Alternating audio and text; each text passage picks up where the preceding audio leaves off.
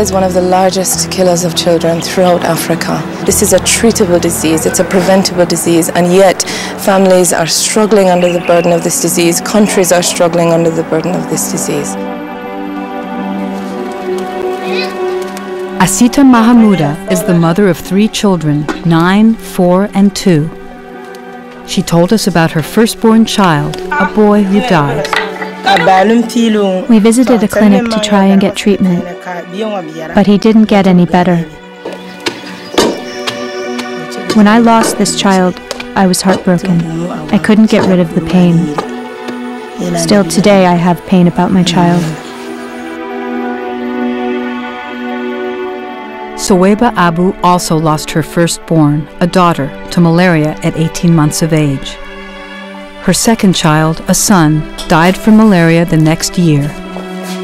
I have a new child and new joy now, but of course, I'm afraid that this baby will be taken in the same way.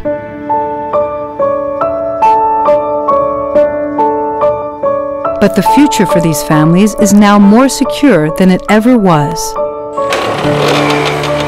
To combat malaria, UNICEF has rolled out an unprecedented campaign in Ghana, distributing over 2 million treated bed nets to families with young children.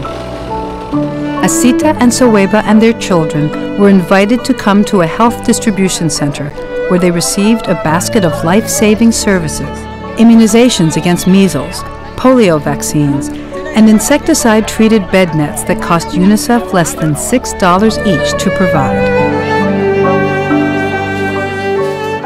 These bed nets will mean more healthy children in Ghana, and that means more energetic, productive kids ready for school and childhood, and happy, relieved mothers whose family budgets can now have money left over for important things like their children's education. I hope that mothers in every community get the same help as I did, because in many ways it reduced my burden and brought some joy back into my life.